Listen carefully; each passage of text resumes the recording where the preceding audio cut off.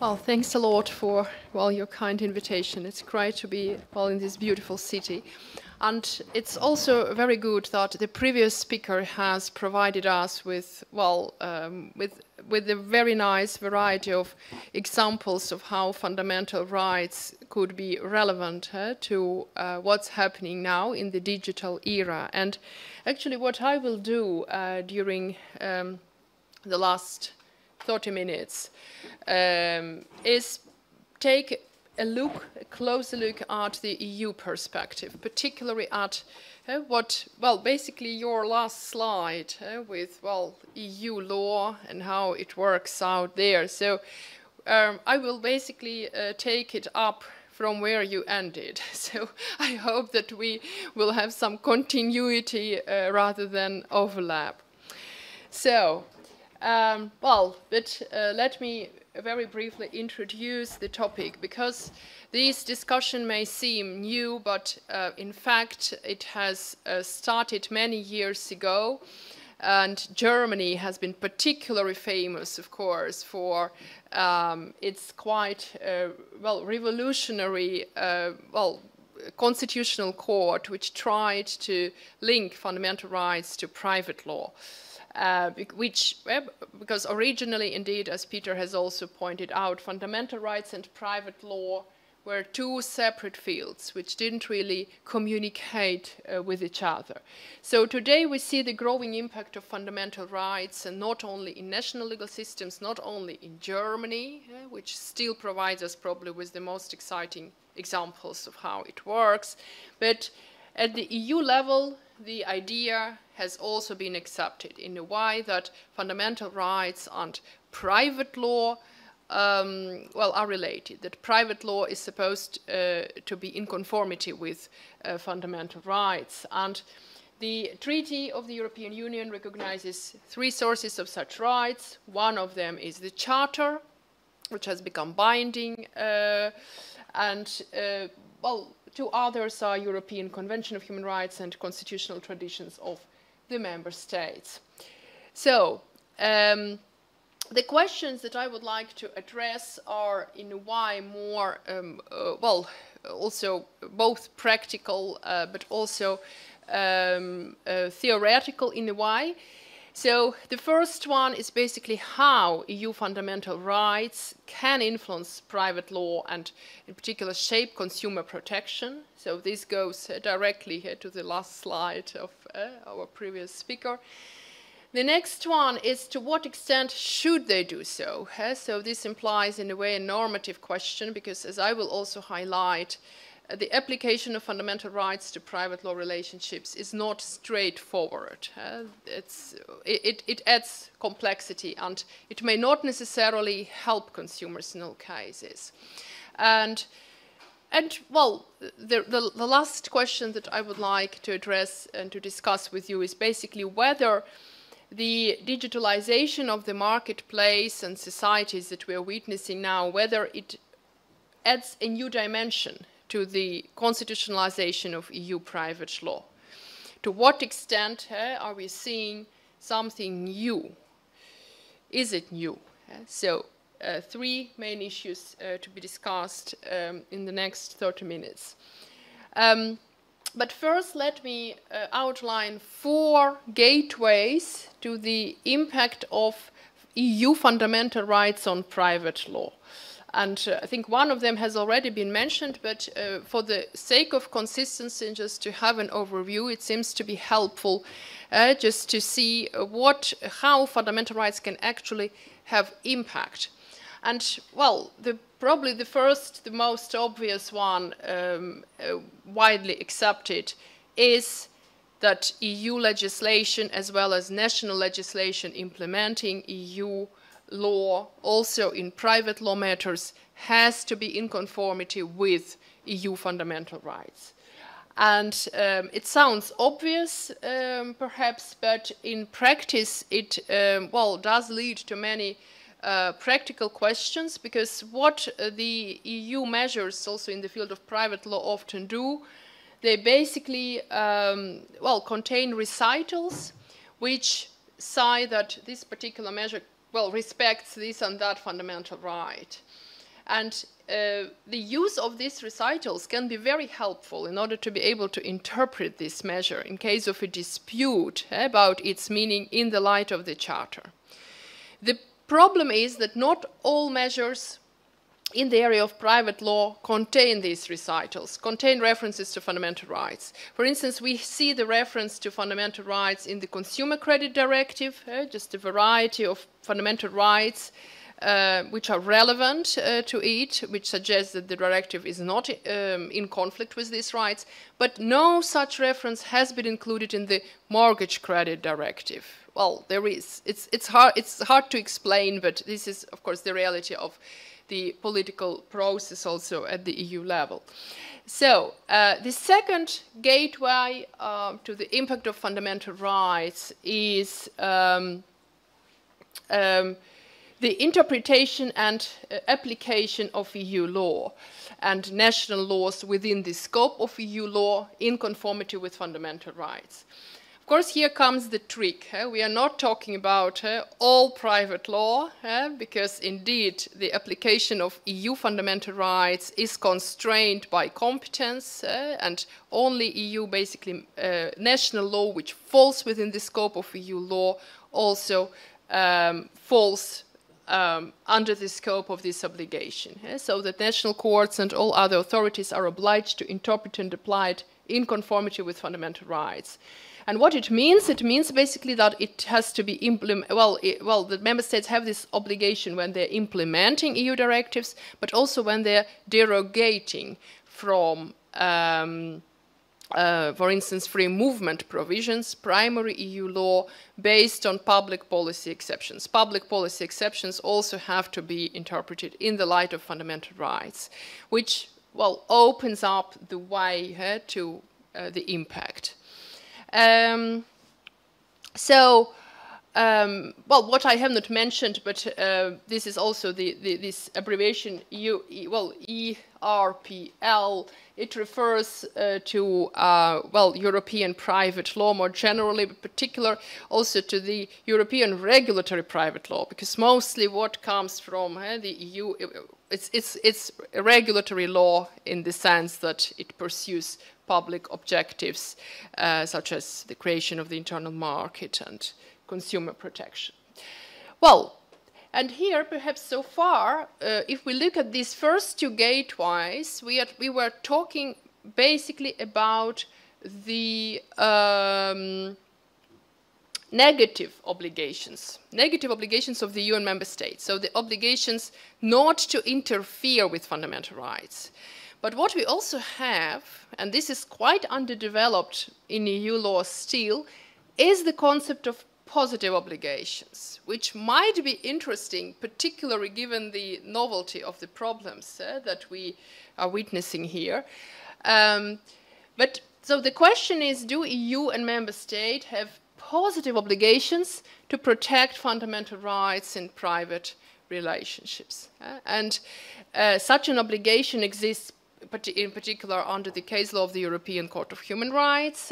In Germany, of course, there have been some cases which accepted, which have clearly accepted the existence of such an obligation. But in EU law, it is currently quite underdeveloped when it comes to the fundamental rights protection. What we see, for instance, in Commission versus France, is that the free movements, the free movement of goods, for instance, has been granted this, has been seen as a kind of, free movement provision, fundamental freedom, which gives rise to positive obligations of member state, so that they do something actively, proactively, to protect fundamental rights, to protect fundamental freedoms in this case, against, for instance, the actions of angry farmers who are destroying goods coming from member states. So we have something like that, but we do not have something like that with respect, to my knowledge, with respect to fundamental rights. But of course, what we still have is fundamental rights acting as a kind of source of inspiration for rule makers at EU and national level to adopt legislation which promotes EU fundamental rights. So I would say that in this case we are talking about a kind of weak version of positive obligations, so that the EU legislator basically steps in order to do something. But again, so this is, of course, this cannot be compared with the hard version that we see in the context of free movements at the moment. And finally, the direct horizontal effect of EU fundamental rights. In fact, this is not a new phenomena. Well, I've just understood that there has been a new case, but De Frene, of course, a very old case, is an example of the direct horizontal effect of EU fundamental rights, in particular of the principle of equal pay for men and women.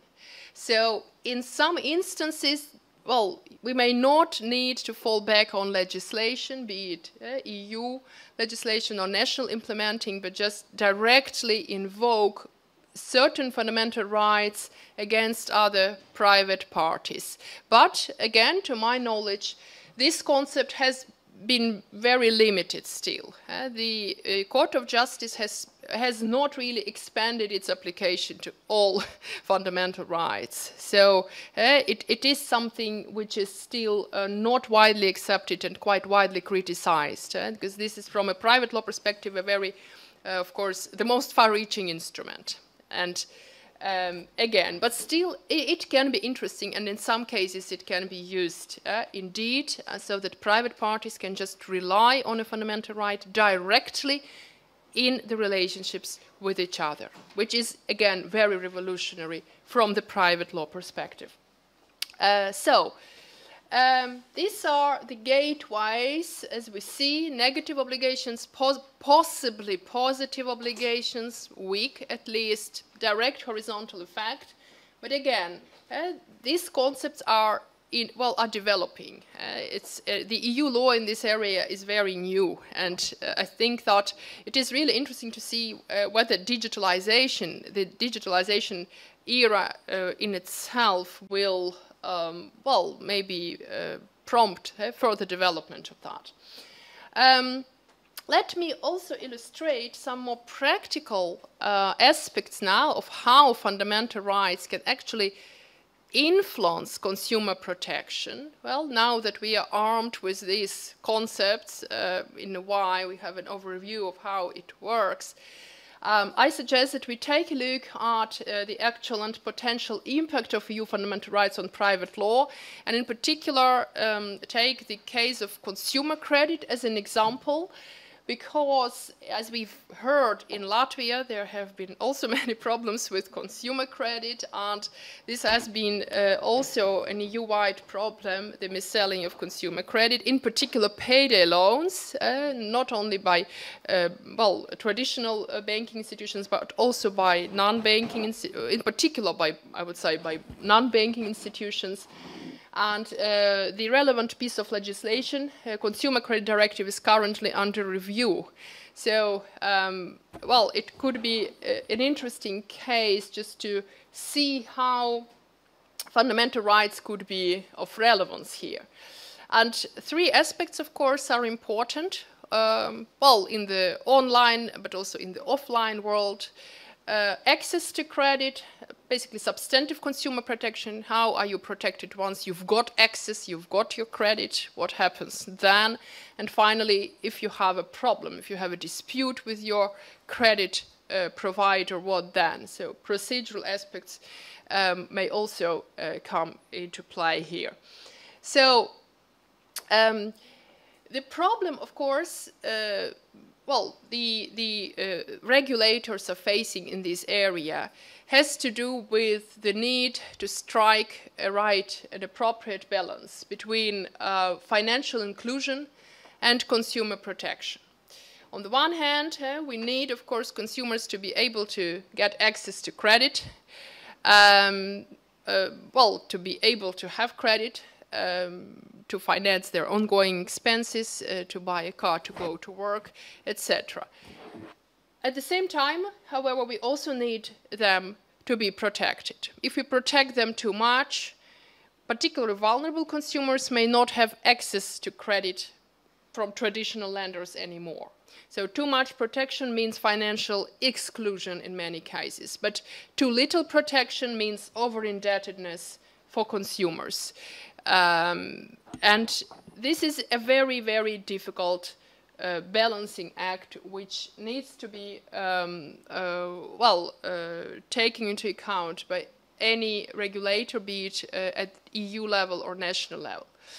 And of course, if we look at the fundamental rights level, how fundamental rights come in and what impact they may have here, we see, of course, that there are conflicts, potential conflicts possible here as well. And it is, of course, no right on the side of a consumer is absolute. It needs to be balanced, always needs to be balanced with the creditor's rights. Whether it happens in practice is another matter. But mostly the conflicts between fundamental rights in the context of consumer protection, provision of consumer credit arise, for example, between the principle of non-discrimination, respect for private and family life, protection of personal data, and the principle of consumer protection, which is considered to be part of the EU Charter of Fundamental Rights. So these are the rights which typically, which can play a role and whose application may turn in favor of consumers. But they will need to be balanced, of course, by the rights of creditors and other providers, basically businesses, which include freedom to conduct a business. This fundamental right comprises also freedom of contract. So basically, the traditional private law, freedom of contract, is protected also at the constitutional level. The right to property is another one, of course, which has an important role to play when it comes to the interests of businesses. So the conflicts are unavoidable because we are talking here about horizontal relationships. We are talking here about the two private parties, both of which need to be, the constitutional rights of each of them need to be taken into account. And if we take access, if we, for instance, look at access to credit from this, negative obligations perspective, so that there should be no interference with the consumer's right to get credit. Then, of course, we are talking here about non-discrimination. Non-discrimination in the provision of consumer credit. And as Peter's presentation has shown, of course, algorithmic credit scoring raises huge concerns when it comes to the negative dimension of fundamental rights protection. We see that basically discrimination here is probably one of the major problems. And what makes it so difficult is that if this is an automated decision making, you don't even know. It's very difficult to control it. When is it discriminating? Maybe at the moment when you have checked it, it was all right, but the day after it has learned something else and started discriminating. What often also happens is that it could be not a pre-programmed discrimination, but just because people with a certain name live in particular areas, they all get a higher interest rate ultimately, not because of their name finally, but because of a certain area, in a certain district in a city where the default rate is higher than on average. So very big issues, and of course what we see here is when it comes to legislation, it is clear that EU legislation cannot discriminate itself. So Test a Chart's case was here an example when basically the insurers were prevented from using different premiums for men and women. And in a way, so it is clear that in the legislation there can be no discrimination. But of course, when it comes to cases where legislation is all right, there is nothing wrong about the court's interpretation, but still this it is basically an algorithm which is discriminating. This becomes quite tricky because it's about evidence, it's about tracking this down. Even if you know that you have a fundamental right, how do you basically realize it? So the problems are here obvious. When we look at the positive dimension, so that the EU and member states are required to take active measures to combat discrimination, for instance, in through algorithmic scoring. What then? And in terms of course, combating discrimination, the question is, what is, for instance, consumer credit? Fundamental rights could provide an interesting, perhaps, inspiration here to qualify consumer credit as a fundamental right. I'm not suggesting that this should be done, but it is possible to, for instance, argue that, okay, consumer credit is so essential to consumers these days that it can be considered to be a service of general economic interest, based on the, for instance, on the Charter and the principle of consumer protection in the Charter. And then to use the same logic which has, for instance, been used also in the Payment Accounts Directive, which granted all consumers the right to a basic bank account. So the question is, okay, can we use fundamental rights so as to promote, the existence of a right to credit? This is indeed there are many, of course, objections also to this view, that there is the right to credit, because obviously there is a difference between the right to credit and the right to a basic bank account. The intrusion into the creditor's freedom of contract is much greater, but also from the consumer protection perspective, we may ask serious questions. Do we really want consumers to see credit as their right? It can, of course, also mean over-indebtedness and many problems. Many problematic issues here. But, and this is when it comes to the positive dimension of fundamental rights protection. Of course, the EU legislator can always step in and combat discrimination through a borrower-focused creditworthiness assessment, basically by precluding the use of certain data which are currently probably used to the detriment of consumers. And this may include, of course, the use of Facebook and how much time someone is on the Facebook, and many other big data, the use of which is extremely questionable from the point of view of consumer creditworthiness assessment. So if the Consumer Credit Directive starts proactively in a way, encourages and imposes a clear obligation on creditors to perform a borrower-focused, consumer borrower-focused test and to use only data which are relevant for the purposes, then, this kind of discrimination which we are talking about could be avoided. So, indirect effect of fundamental rights on legislation which then takes a more proactive approach.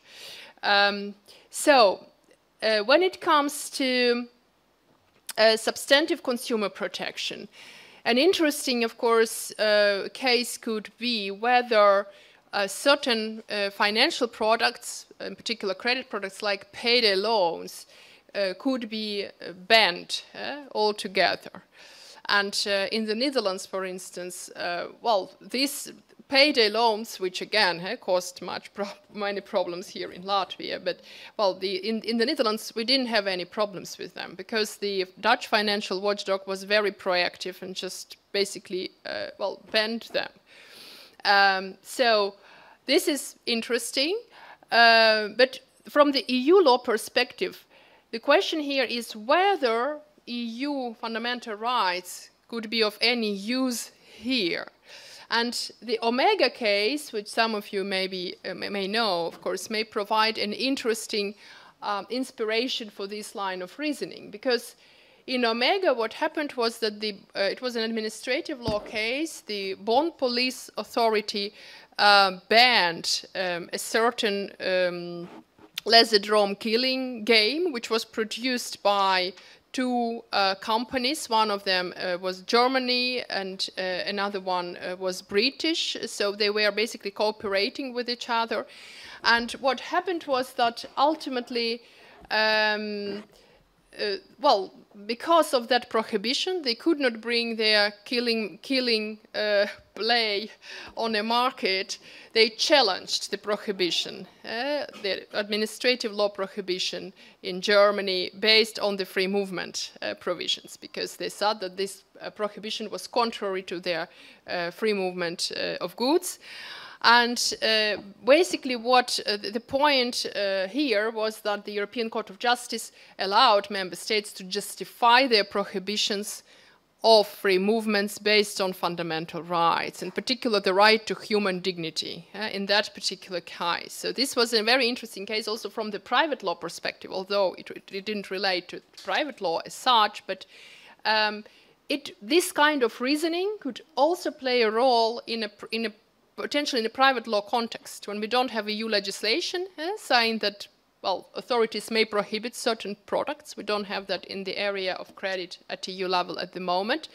And then if such a situation as an Omega comes in a private law context, potentially we may end up with a conflict between free movement of goods or services in this case and fundamental rights. And fundamental rights may ultimately prevail. In particular, the principle of consumer protection, which is in the Charter, could play a role.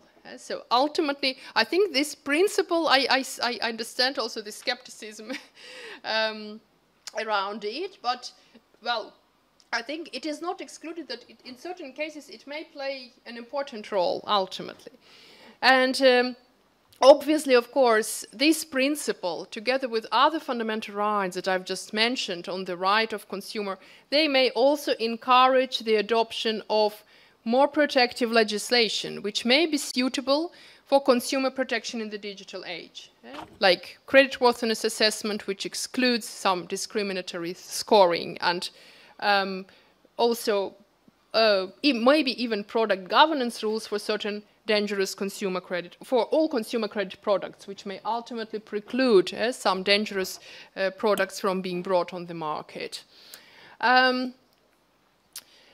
Well, just very briefly, again, the same, I think, logic applies also to procedural consumer protection when there is a dispute. We've seen, particularly in this area, that fundamental rights have already played a very important role in the case law of the European Court of Justice, particularly in ASIS, where the right to the consumer's home, played indirectly a role in the court proceedings and basically allowed, ultimately led to the revision of national civil procedural laws, which allowed the consumer, for the consumer to lose his or her home before it was clear, before the judgment was made as to whether or not the contract, the standard contract terms in the related mortgage contract were unfair. So, I will not go into detail. This could be a presentation, in itself. But the point here that a fundamental right to consumers' home was taken into account indirectly in that case by the European Court of Justice to prevent the consumer from losing his home. We don't have such really striking cases in the area of consumer credit, simple consumer credit yet, but still it shows, of course, the relevance of a fundamental rights dimension, particularly in really harsh cases when much is at stake and the fairness of certain national laws can be really questioned. But again, fundamental rights remain in a way a double-edged sword. That, there have been also decisions of courts at national level for instance, where not the consumer has ultimately won based on fundamental rights arguments, but it was rather a professional party.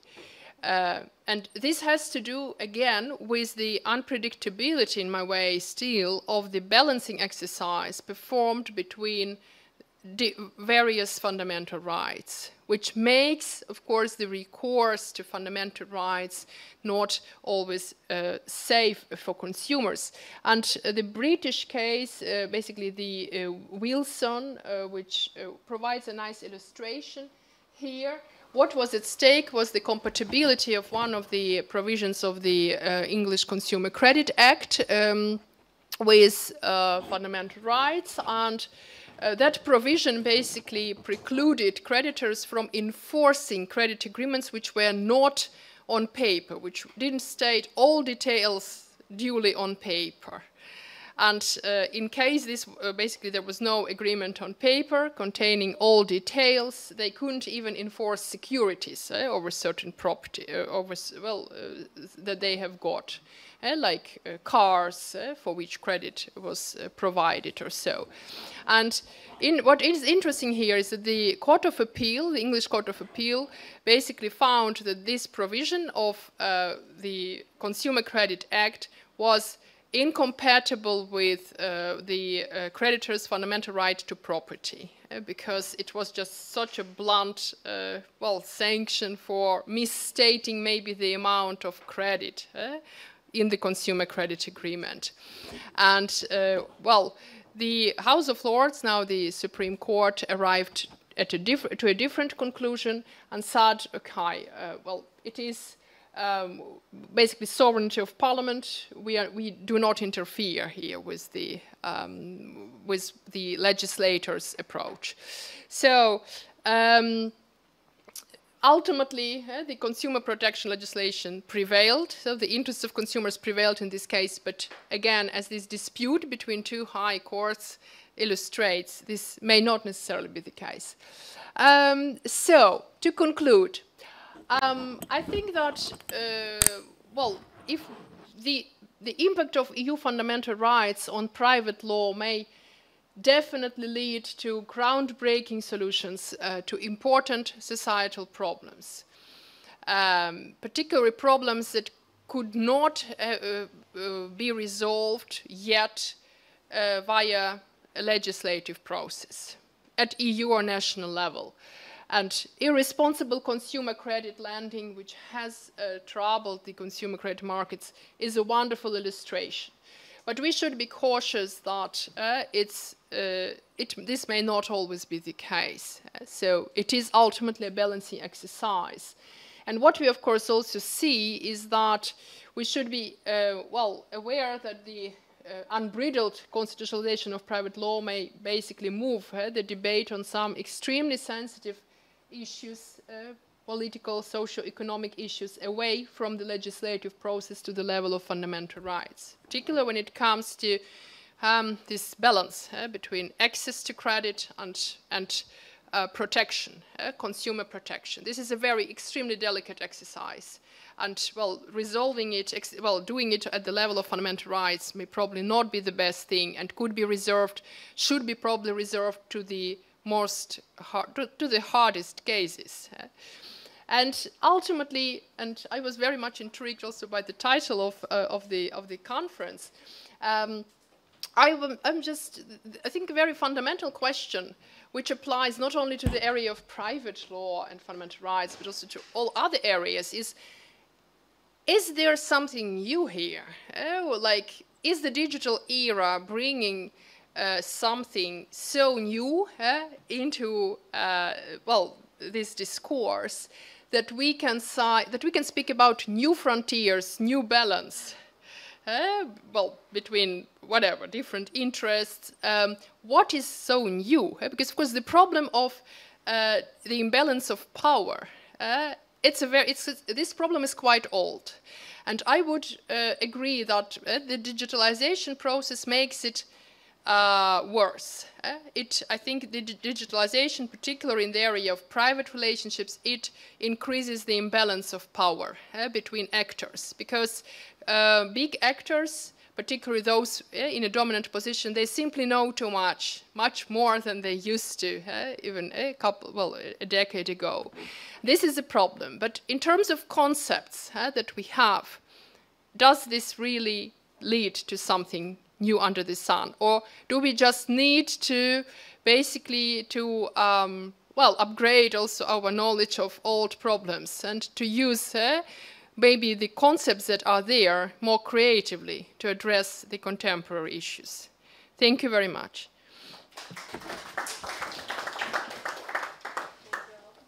Have questions? No? I think there's such a detailed presentation replying to all questions which we have in the concept of the conference. So thank you so much, Olga. And I think we have to reflect a little bit about. I also have more questions than answers, particularly when it comes to this. So I think, I was more like, my aim was more to provoke reflections than questions. So. Okay, thank you so much.